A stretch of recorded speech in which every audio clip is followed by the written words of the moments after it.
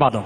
Nel comodino della mia mamma stavo cercando le scarpe di gomma, sposto 2 maglie, la gonna rosa, trovo nascosta una grossa sorpresa. Oh! Non è una scarpa, però è di gomma.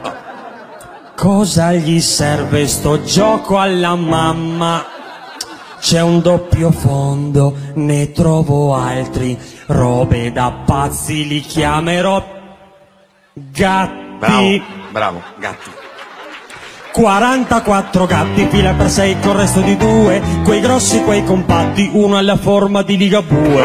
Sono tutti allineati, fila per 6 col resto di 2, han forme strane i gatti, fila per 6 col resto di 2, e tendo a precisare che in fila non è un verbo.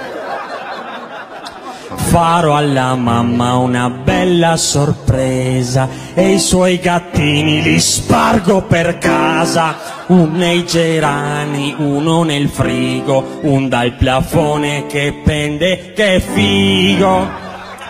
Uno nell'atrio del nostro portone, con quel che vibra farò zabaione. 4 in acquario coi pesci rossi, porto alla dolce maestra i più grossi.